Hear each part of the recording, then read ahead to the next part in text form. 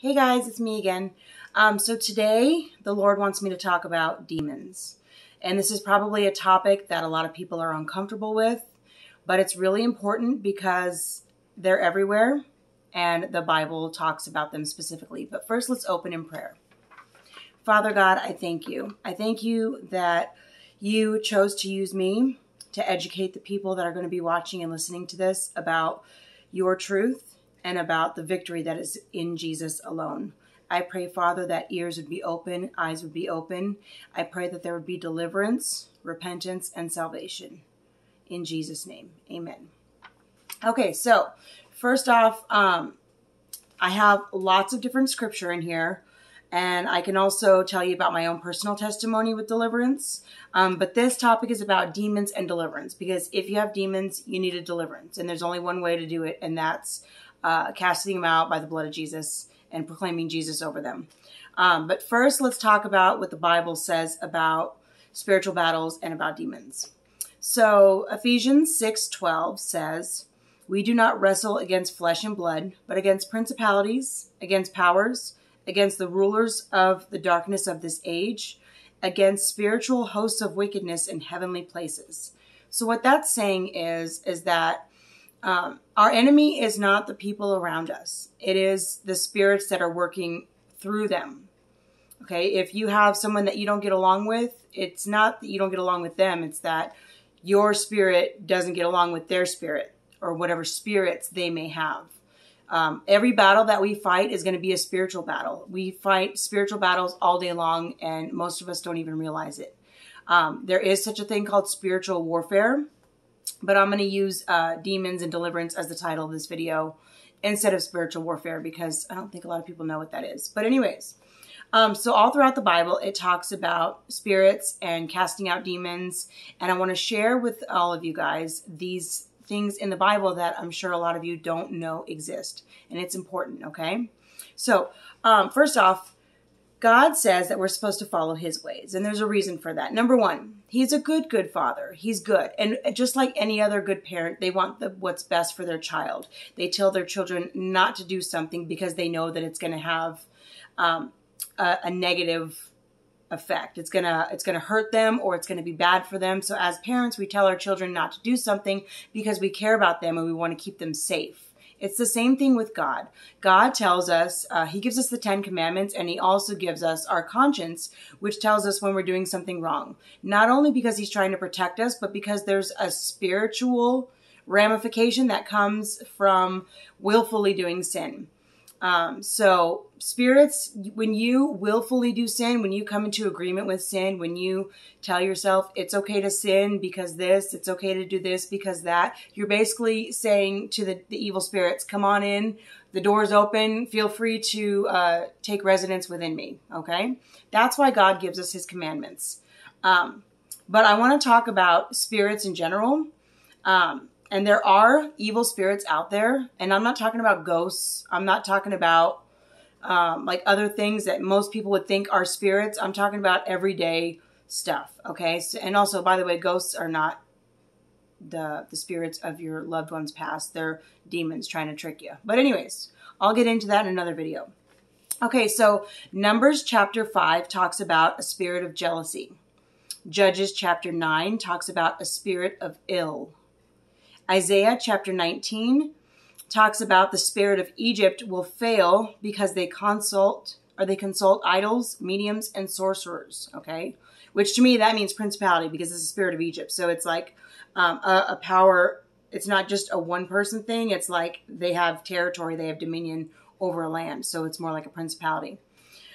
Several times throughout the Bible, the Lord stirs up the spirit of the rulers. All throughout the Old Testament, you can read about the Lord stirring up this Pharaoh's spirit, or stirring up this king's spirit. And it's basically trying to get his attention. So everything is a spiritual battle. Just recognize that. Isaiah 29 talks about a spirit of deep sleep. Isaiah 61 talks about a spirit of heaviness. Hosea chapter 4 talks about a spirit of harlotry, which has caused them to go astray. Luke chapter 4 talks about a spirit of an unclean demon. Luke chapter 13 talks about a spirit of infirmity or a spirit of illness, a spirit of disease, a spirit of... anyways, I'm moving on. Acts chapter 16 talks about a girl who is possessed by a spirit of divination because of fortune telling. Now, divination is one of those things where it's like new age practices like mediums and psychics and fortune telling and all that stuff. So all that stuff there is power behind it, but you're getting it from the evil source and not from God's source. And there's a spirit of divination that attached to a girl in Acts chapter 16, which I'll read about later. Romans chapter 8 talks about a spirit of bondage to fear. Romans chapter 11 talks about a spirit of stupor, eyes that don't see and ears that don't hear. 1 Corinthians chapter 2 says that we were not given the spirit of the world, but the spirit of God. Okay, so there's different spirits there. 2 Timothy chapter 1 says that God does not give us a spirit of fear. And there is a spirit of fear, but it doesn't come from God. It comes from the devil. 1 John chapter 4 talks about spirit of the Antichrist.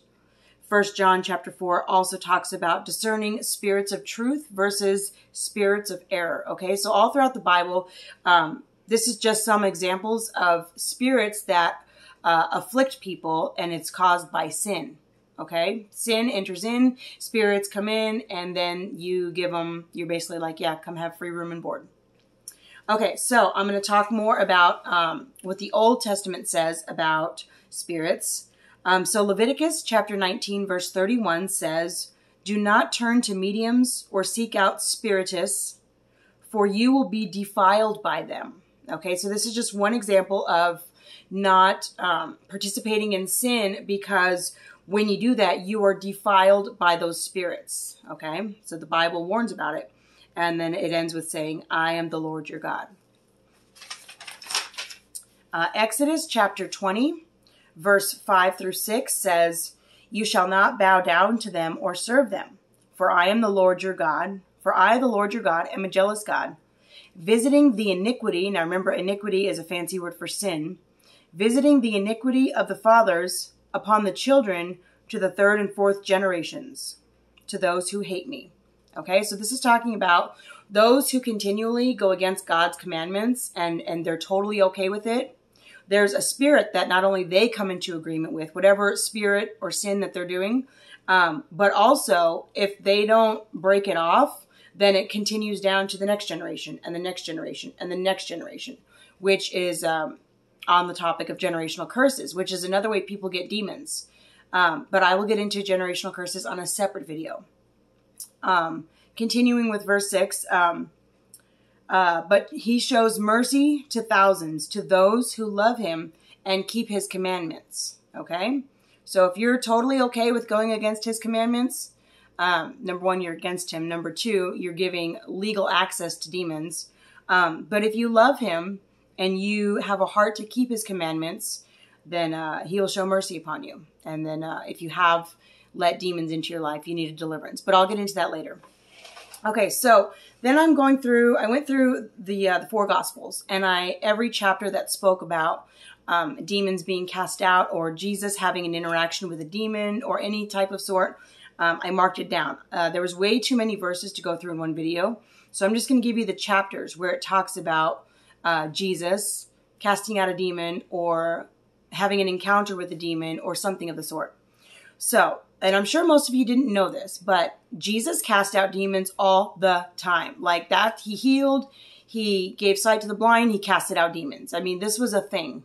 It always has been a thing, and it still is a thing. And it's even more of a thing today because sin just runs rampant in the world. And people just accept it as the norm. Like, this is just our culture. No, we're just all full of demons, okay? So, if you want to go check out these stories for yourself, this is where you can find them.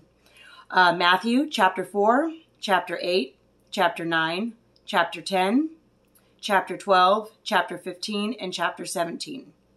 In the book of Mark, it's in chapter 1, chapter 3, chapter 5, chapter 6, chapter 7, chapter 9, chapter 16, and in that chapter it talks about Mary Magdalene and her 7 demons that she had, but Jesus cast them out and set her free. In the book of Luke, chapter 4, chapter 6, chapter 7, chapter 8, chapter 9, chapter 10, chapter 11, and chapter 13. Okay, so as you can see, throughout the it's in the three Gospels. I was actually quite surprised to not see any demons being casted out in the book of John. I really looked. There's other things in John, but within those three Gospels, Jesus is just casting out demons left and right. People are flocking to him to get their demons cast out. All right, and also in the book of, Matthew chapter 10, Mark chapter 6, Luke chapter 9, and chapter 10, Jesus is actually telling his disciples to go into the towns and go cast out demons. So he is commissioning them to go and do the things that not only they're learning by his example, but he's saying, hey, go. You also have the authority to do this, okay? So now I'm going to get into my scripture that I have set aside. There's there's many different stories that I really think you guys need to hear about. And I have those ones bookmarked. So first we're going to go to Matthew chapter 8, verse 29, which says, "And suddenly they cry out, saying, 'What have you to do with us, Jesus, Son of God? Have you come here to torment us before the time?'" So this is talking about Jesus is talking to a demon-possessed man. And the demons, immediately when they're in his presence, they recognize him. And the demons start speaking out of the person. And they are saying, what are you here to do? Are you here to torment us early? Because the demons know that their final judgment is being sent into the lake of fire. That when all of this is said and done, their judgment is the lake of fire. But right now, they have reign to roam around the earth. And so they know that Jesus, in the end, will cast them into the lake of fire. So here it says, "Have you come to torment us before the time?" Okay? Interesting, right? The next part is Matthew chapter 16, verse 21 through 23. And it says, "From the time that Jesus began to show to his disciples that he must go to Jerusalem and suffer many things from the elders and chief priests and scribes, and be killed and be raised on the third day. Then Peter took him aside and began to rebuke him, saying, 'Far be it for you, Lord, this shall not happen to you.' But he turned to Peter and said, 'Get behind me, Satan. You are an offense to me, for you are not mindful of the things of God, but the things of men.'" So I set this one aside because I wanted to show you that even Satan can plant seeds and plant doubt and influence people. Even Peter, who's walking with the Lord, who's walking with Jesus, he's his right-hand guy. Even Satan can get to Jesus' closest and plant seeds of doubt. So Jesus is telling him, hey, the time is going to come when I'm going to have to be given up to the Jews and I will be killed and then I'll be risen on the third day. And Peter is saying, no, don't do that, Lord. And Jesus immediately sees that is Satan speaking through him, because of course Satan would try to talk Jesus out of going to the cross, right? Because if Jesus didn't go to the cross, then we're all screwed. So Jesus immediately recognizes that is Satan speaking through him and says, "Get behind me, Satan. You are an offense to me, for you are not mindful of the things of God, but the things of men." Because Peter, he's thinking, "No, Lord, I don't want to lose you," but he's not realizing that he has to do this because this is the way that God made salvation for the whole world, okay? So I thought that was interesting, and I wanted to point that out. The next one is Mark chapter 1, verse 23 through 27. "Now there was a man in the synagogue with an unclean spirit, and he cried out, saying, 'Let us alone. What have we to do with you, Jesus of Nazareth? Did you come to destroy us? I know who you are, the Holy One of God.' But Jesus rebuked him, saying, 'Be quiet and come out of him.' And when the unclean spirit had convulsed him and cried out with a loud voice, he came out of him. And they were all amazed, so that they questioned among themselves, saying, 'What is this? What is this new doctrine? For with authority he commands even unclean spirits, and they obey him.'" So this is just another example of Jesus casting out a demon, okay? Now, if you notice in the first part, there was a man in the synagogue, okay? So the synagogue is a Jewish church, okay? So a lot of people think demon-possessed means like the movie The Exorcist, right? Like the crazy chick with the head spinning and the green vomit and like all that stuff. So that's like I'll give you another example of what that is, but this is not talking about that. This is talking about a man who's just sitting in the synagogue, just a normal, everyday churchgoer, okay? Someone who's going to the synagogue to hear the word of God, and even they have a demon in them. And immediately when Jesus approached them, the demon spoke out of the man and said, "Let us alone." Okay? And Jesus just said, "Be quiet and come out of him." Boom. And the spirit was gone. Okay? So demons do inhabit even your everyday people. And how did it get there? Through sin. All right? But moving on. We're still in Mark chapter 1, verse 32 through 34. At evening, when the sun had set, they brought to him all those who were sick and those who were demon-possessed. And the whole city was gathered together at the door. Then he healed many who were sick with various diseases, cast out many demons, and he did not allow the demons to speak because they knew him. Okay? So, here you have, and I know you're probably thinking, like, what does it mean he didn't allow them to speak, right? Because, for example, the man in the synagogue, right? So here he is in the synagogue. There's a man sitting there. He's just at church doing his thing, listening to the word. And then the demon recognizes Jesus and starts speaking to Jesus. And then Jesus cast him out. All right. But then they were in the city, and all the city people gathered, and they're like gathered a line out the door. They're all packed out the door. And because Jesus did not let them speak, because if the person who was in front of them, if the demon said, "Jesus, what are you doing here? Like, have you come to torture us?" Then all the people behind them who were all afflicted with demons too would be like, "Oh my gosh, that's Jesus in there. We got to go," right? So in order to be able to deliver all those people that were waiting in line, he had to silence the demons. So that way they wouldn't spill the beans that all those people in line were about to get their demons cast out. You know what I mean? So he had to silence them so they wouldn't make everybody else run off. Oh no, we don't want to get our, if we get cast out, we're going to lose our house, right? It's like a parasite to a host. So Jesus had to silence them. Otherwise, everyone else would know. Anyways, moving on. I got a lot of scripture and I'm already at 17 minutes. Mark chapter 3, verse 23 through 27 says, so right now the Pharisees are basically accusing Jesus of being a Satan follower. And they're saying, you only cast out demons because you have demons in you. And Jesus says, how can Satan cast out Satan? If a kingdom is divided against itself, that kingdom cannot stand. And if a house is divided against itself, that house cannot stand.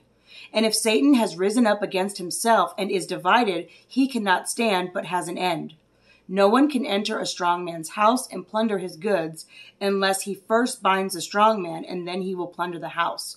So that last verse has two meanings. Number one, in order for a bad strong man to come in and live there, you have to, basically he has to overpower whatever's already in him. Okay, because if sin is stronger than your walk with the Lord, then your door's wide open. But also, in order to cast him out, in order to get your demons gone, you have to first, because demons kind of occupy you by, especially like with Mary Magdalene, right? She had 7 demons, but they're always kind of like a hierarchy. Like there's the higher one, and then there's the lower ones underneath, right? And the higher one is the strong man. That's kind of like the bodyguard. That's like the dad of the house. And all the little ones are like the little kids, right? So in order to plunder the house, you have to first get rid of the strong one, and then all the rest will follow. Okay? So moving on. Mark chapter 5, verse 2 through 19. All right, and this is talking about the man who was completely possessed. I mean, possessed to the point where he didn't even have normal function of himself. This is like one of those instances like the movie Exorcist, where the woman was completely not herself at all. And any person that walked past her would know she's got some demons in her, all right? So there is those examples. And when he had come out of the boat, immediately there met a man out of the tombs, a man with an unclean spirit, who had his dwelling among the tombs, and no one could bind him, not even with chains. So they're basically saying that the guy had to like live in the caves outside of the town because he was so crazy, and people tried to like chain him up because he was just, nobody could control him, but he would just burst out of his chains. because he had often been bound with shackles and chains, and the chains had been pulled apart by him, and the shackles broken in pieces. Neither could anyone tame him. So the townspeople tried to control him, but he was so full of demons that he even broke through the chains. So they cast him out of town and said, "You got to go live in that cave out there, dude. You're too much for us." So Jesus is walking past this cave, right? And this man comes out. Hold on. Always night and day, he was in the mountains, in the tombs, crying out and cutting himself with stones. So I just want to point that out. Cutting himself with stones. So what does that tell you? Cutting is one of those things that's really, it's a big issue nowadays. And God does not give us a spirit of anything that wants us to harm ourselves. So if there's something in you that wants to harm yourself, it's not of God. It's from the devil. So just know that. And it needs to be cast out. So he, day and night, he was in the mountains, crying out and cutting himself with stones. And when he saw Jesus from afar, he ran and worshipped him. And he cried out with a loud voice and said, "What have I to do with you, Jesus, Son of the Most High God? I implore you, by God, that you do not torment me." Okay, so basically the guy is running out to Jesus, begging, "Please, please, please, I know who you are. Please don't torment me." Because demons know the only thing that is higher, that the only thing that has power of them is Jesus. That's the only one, okay? And he said, "Come out of the man, unclean spirit." And then he asked the spirit, "What is your name?" And the man answered, "My name is Legion, for we are many." Okay? So the man called himself Legion, basically saying, "I've got an army of demons in me. There's a lot of us in here. I don't have a name. There's just too many of us." Also, he begged him earnestly that he would not send him out of the country. Now, a large herd of swine was feeding near the mountains. So all the demons begged him, saying, "Send us to the swine that we may enter them." Also, just so you know, when someone gets a demon cast out of them, if they aren't sent back to hell, then they're kind of sent to wander. And Jesus knows that they need to be sent to hell.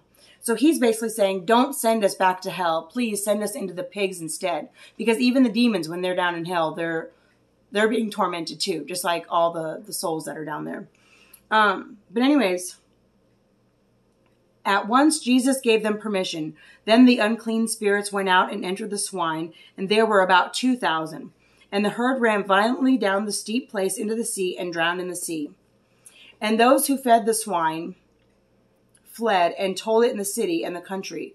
And they went to see what it was that had happened. So the people that were the swine herders, the pig farmers who were walking their pigs, saw what had happened, and they ran to the city to go tell everybody, "Oh my gosh, all my pigs just flew off. That crazy man that lives out in the caves, all these demons came out of him, went into the pigs, and my pigs jumped off the cliff, and now they're all dead."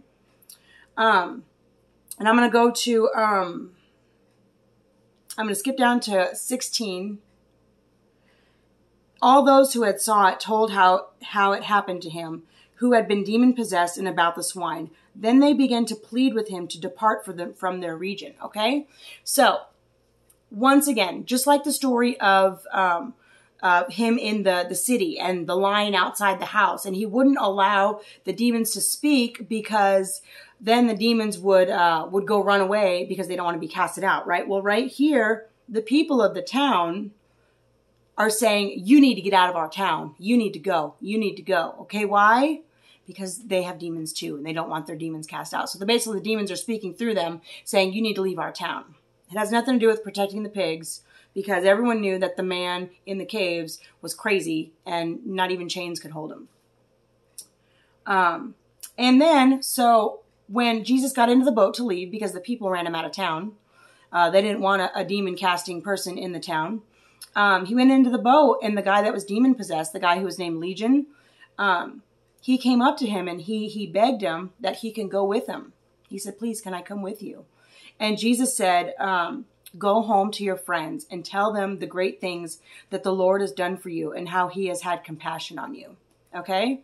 So, anybody who has had a deliverance, anybody who used to be filled with demons and is now clean, set free by the blood of Jesus, they'll be the first one to say, "Yeah, I was full of demons and I was set free." Why? Because once you know what you used to live like before and what life used to be like, and the heaviness and the yuckiness. And then once you're set free and it's clean and it's light and it's beautiful, like it's something to be proclaimed. So Jesus is even telling him, like, go tell people what the Lord has done for you. So I have had deliverance. I was full of demons. That's what brought me to my sobriety. And that's the miracle that the Lord had given me by breaking my chains of addiction, because I went to the church that I found that did deliverance, and I was like, hey, I need deliverance. I didn't know this, but apparently I'm full of demons, and I've been living in sin my entire life, and I renounced those demons, and I had those demons cast out.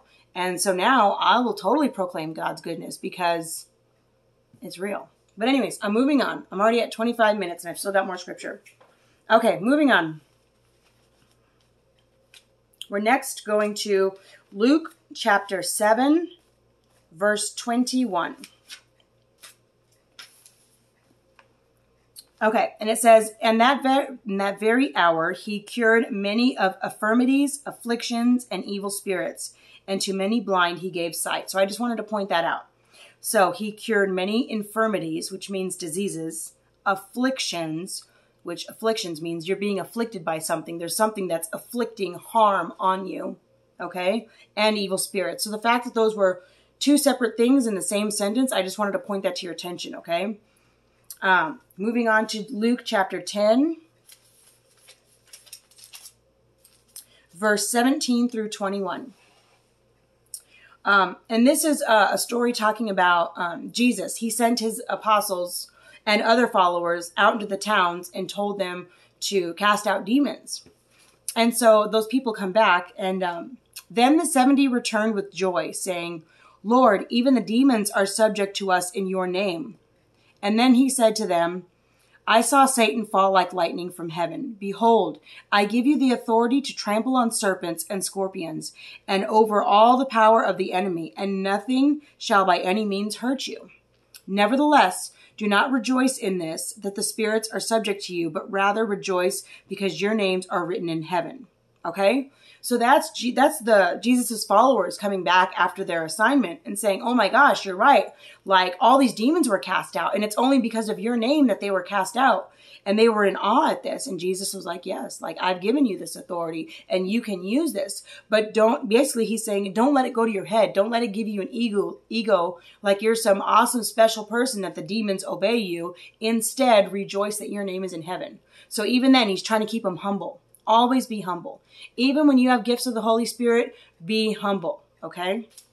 Verse 21 says, in that hour, Jesus rejoiced in the Spirit and said, I thank you, Father, Lord of heaven and earth, that you have hidden these things from the wise and prudent and revealed them to babes.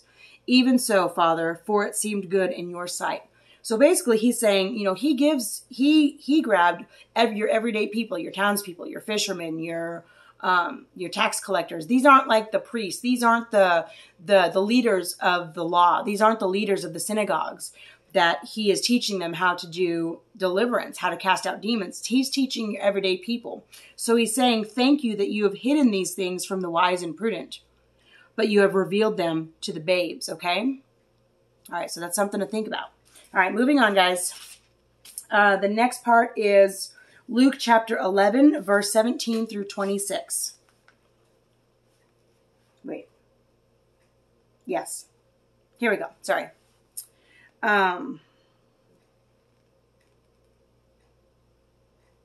It's the same story about a house divided against itself, but I'll read it real quick.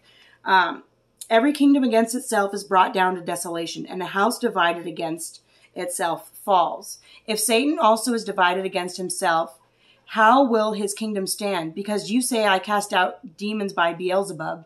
Beelzebub is another word for Satan.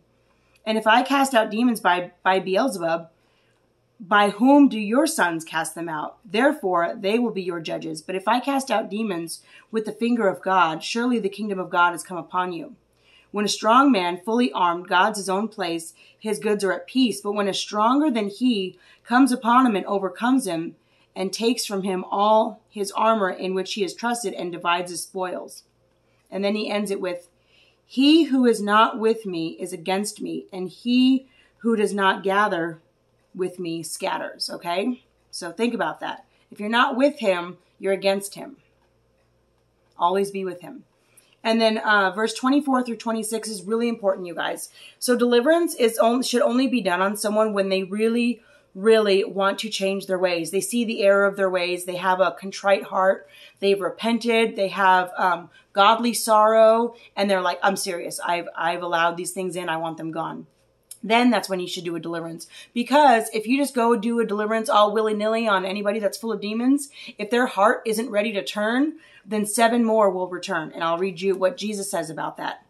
When an unclean spirit goes out of a man, he goes through dry places seeking rest. And finding none, he says, I will return to my house from which I came. And when he comes, he finds it swept and put in order. Then he goes and takes with him 7 other spirits more wicked than himself. And they enter and dwell there. And the last state of that man is worse than the first. Okay, so it's very important to, if you're going to get a deliverance, that you wholeheartedly, like you're jumping all in, both feet, no turning back, you're off the fence, you know what I mean? Because if you go get a deliverance and your heart's not in it, and then you go back to sinning, 7 more are going to come in, okay? So, whether you've got 1 or 7, you're still in trouble. Anyways, moving on. The next one is Luke 13, 10 through 16. And it says, he was teaching in one of the synagogues on the Sabbath, and behold, there was a woman who had a spirit of infirmity 18 years. Not she was 18 years old, but for 18 years, she had a spirit of infirmity. She was bent over and in no way could raise herself up. So that means she was one of those ladies who's bent over and they walk around like this, like their whole life. For 18 years, she was like that. And he laid his hands on her, and immediately she was made straight and glorified God. But the ruler of the synagogue answered with indignation because Jesus had healed on the Sabbath. And he said to the crowd, there are 6 days on which men ought to work. Therefore, come and be healed on them, and not on the Sabbath day. Then the Lord answered him and said, hypocrite, does not each one of you on the Sabbath loose his ox or donkey from the stall and lead it away to water? So not ought this woman, being a daughter of Abraham, because she was Jewish, so she's a daughter of Abraham, whom Satan had bound, think of it, for 18 years be loosed from this bond on the Sabbath. So that just goes to show that this woman who was bent over for 18 years, even though she was a Jew, and she was a daughter of Abraham, and she was in the synagogue, going to church, reading the word, like doing the best she can, Satan had still afflicted her and had caused her to be bent over for 18 years, okay? Satan had bound her by demons, okay? So moving on, we're going to go to Luke 22, chapter 22, verse 31 and 32. So once again, Jesus is talking to Peter, also known as Simon, and I actually just noticed this yesterday. I never noticed this part before, but in the part where Jesus says that Peter would deny him 3 times, and Peter's like, no, Lord, I'll never deny you. Jesus is like, yeah, you will. So the Lord said to him, Simon, Simon, indeed, Satan has asked for you, that he may sift you as wheat. Okay, so that's saying Satan is coming after you. Satan is trying to strain you, to pull you down, to weaken you.